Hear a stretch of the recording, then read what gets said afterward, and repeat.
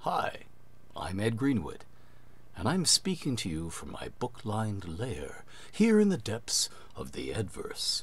4 buttons surround the little window I'm peering out at you through, and occasionally those buttons get lonely, and they want to be reintroduced to all of you out there, so, well, above me is the shop button, which will take you to places where you can buy my stuff.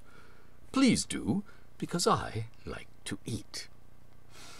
Below me is a subscribe button, which will lead to a wonderful state of affairs for us both, wherein you shall be alerted to neat things as they become neat, or become things, or both. To your left of my smiling and interminably talking visage is a releases button, where you can pounce on my latest ebooks offerings. And to your right of me is the free vault, where, yes, free stuff lives, such as my ongoing gaming column entitled The Old Mage. Click those buttons. Make them feel wanted, needed, and even loved. Right. Happy now, little buttons? I hope so, because it isn't really my buttons I wanted to talk to you about. It's the Sundering. Yes, the Sundering Saga.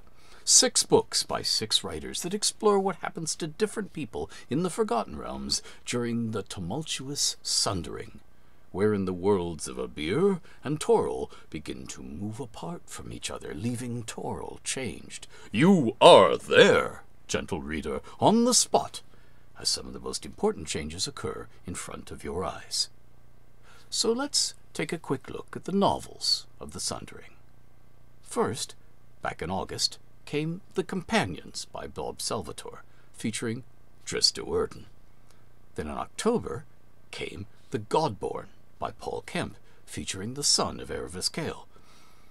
The third Sundering novel was The Adversary by Aaron Evans. It came out in December and featured the tiefling Farida.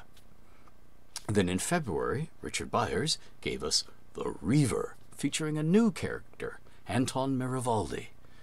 Just a week or so ago, Troy Denning introduced another new main character, Cleef Kenrick, in The Sentinel, which leaves my novel, The Herald, to wrap up the series.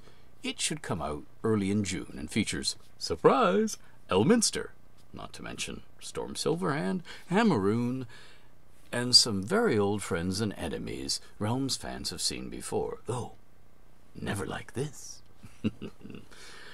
I love these books.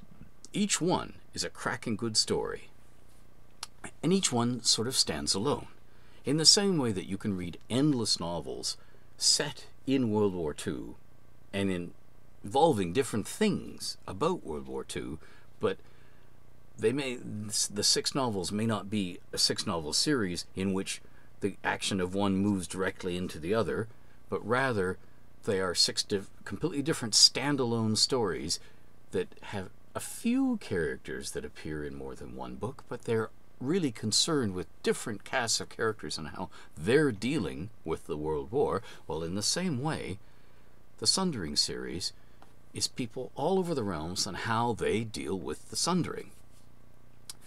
I hope you'll have as much fun reading my book, The Herald, as I had writing it. Oh yes, in my book, the wrap-up book, it's romp time, with, of course, the fate of the world, nay, the multiverse, hanging in the balance, which might have something to do with why Elminster is spending so much time disguised as an old woman, and Mert is spending so much time drinking his way to the bottom of tankards. This one, folks, as they say, has it all.